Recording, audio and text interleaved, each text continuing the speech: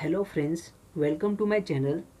In this video, we will learn the principle, instrumentation and application of Nephloturbidometry. If you are the new to my channel, then subscribe my channel and press bell icon to get notification of new videos. Now let's continue to video. Different phenomena occur when the light passes through a semi-transparent medium. Suppose this is semi-transparent medium or sample solution. Then what happens?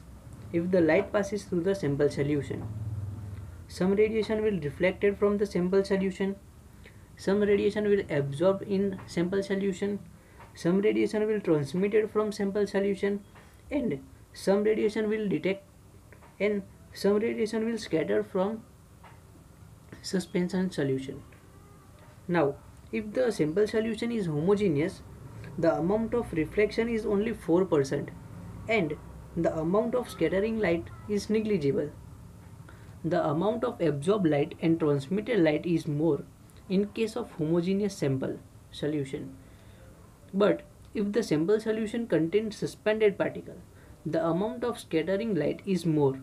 The scattering of light is studied in nephloturbidometry. The amount of light scattered is proportional to the concentration of insoluble particles. It means that the number of particles in sample solution increase, the amount of scattering will increase. Now let's see the theory of nephloturbidometry. When the light is incident on a solution containing suspended particle or very fine particle, the scattering of light occurs, which is known as Tyndall effect. This is the base of nephloturbidometry.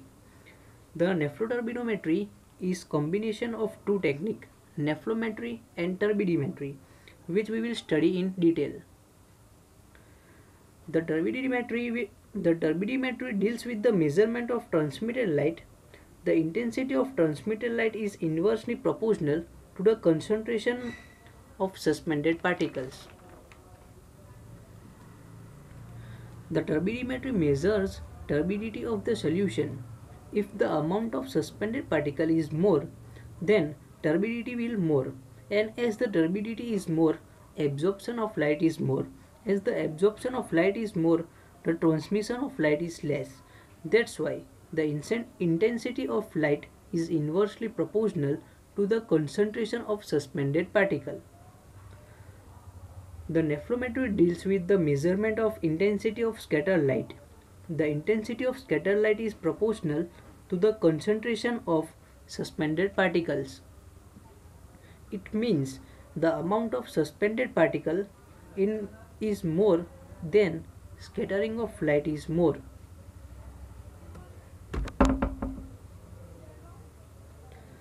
The suspended particle must have very negligible solubility because this technique involves the use of very dilute solution. That means the suspended particle must be insoluble in the sample solution. The particle of dispersed phase must be very fine so that they do not descend, means settle down quickly. If the particle will settle down, the light will not scatter.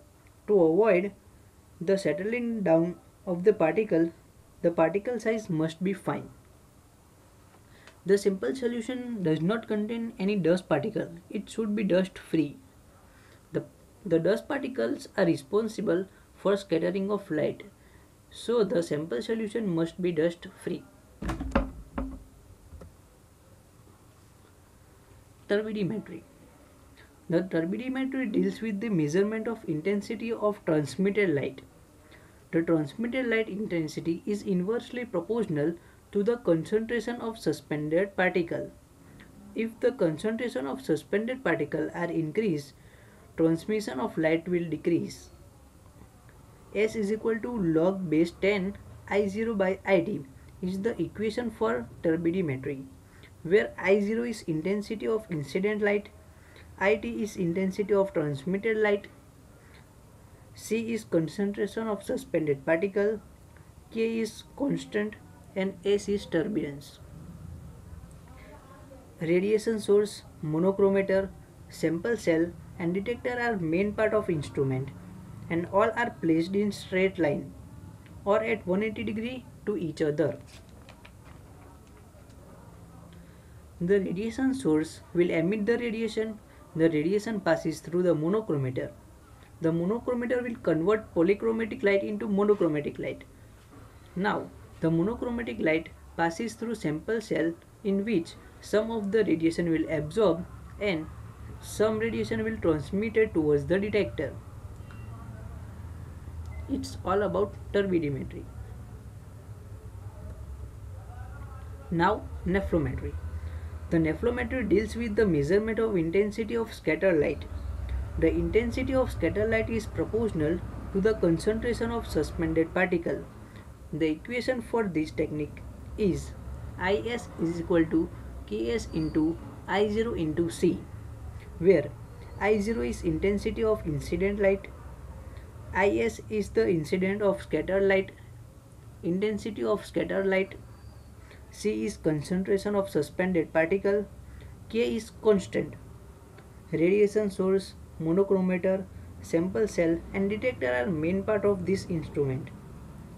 Radiation source, monochromator, sample cell is placed in straight line, while the detector is placed at 90 degree or 45 degree to the radiation source.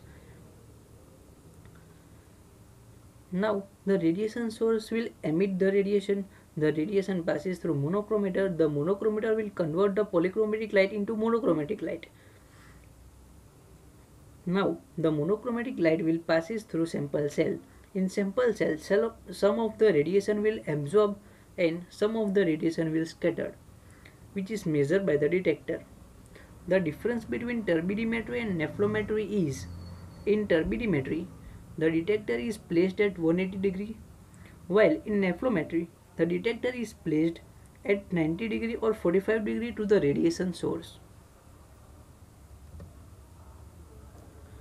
Factor affecting scattering of light. Number 1. Concentration of particle. Number 2. Particle size. Number 3. Molecular weight of the particle. Number 4. Wavelength of radiation. The first factor which affects the scattering of light is concentration of particle. The intensity of scattered light is directly proportional to the concentration of particle in the sample solution. The second factor which affects the scattering of light is particle size. Scattering of light depends upon the size and shape of the particle.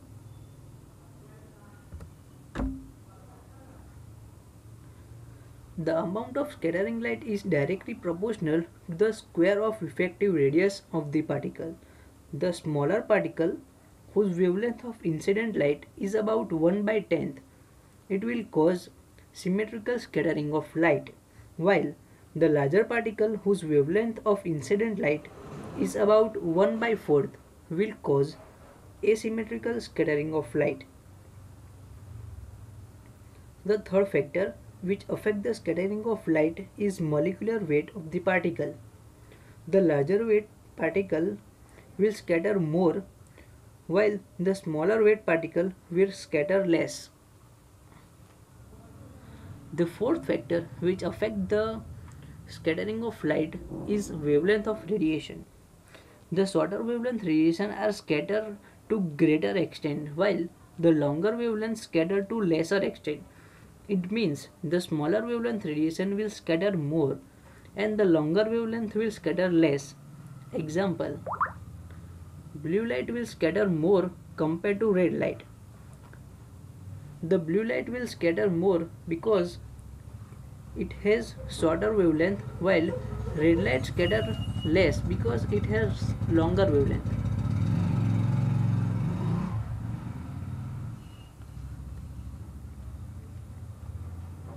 Instrumentation of Nephloturbidometry. In nephloturbidometry, two techniques are combined: turbidimetry and nephlometry. In nephlometry, the radiation source, monochromator, sample cell is placed in straight line, while detector is placed at 90 degree and 180 degree to the radiation source. The radiation source will emit the radiation. The radiation will passes through monochromator. The monochromator will convert the polychromatic light into monochromatic light. Now, the monochromatic light will passes through sample cell in which some of the radiation will scatter and some of the radiation will transmitted. The scattered and transmitted radiations are recorded by the detector. Radiation source used in nephlometry are tungsten lamp, or mercury arc lamp. Monochromator. The monochromator will convert the polychromatic light into monochromatic light. Third, sample cell. It is also known as cavity. It is made up of glass material because nephlometric analyses are performed in visible region. The size and shape of the cavity varies with instrument. The most commonly used cavity is of 1 centimeter. Detector. Detector. The detector used in nephlometry are phototubes, photomultiplier tube, and photovoltaic cell or barrier layer cell.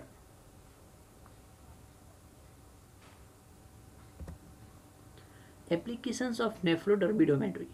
It is used to determine the concentration of total protein in biological fluid such as urine. Nephloturbidometry is used to determine the immunoglobulin in serum and other biological fluids. Coal, rubber, plastic uses sample analyzed by nephloturbidometry for estimation of sulfur content. The nephloturbidometry is used to examine the air pollution and water pollution. Some of the turbidimetric traditions are also carried out by nephloturbidometry, such as estimation of sulfur, in which sulfate is titrating with BaCl2.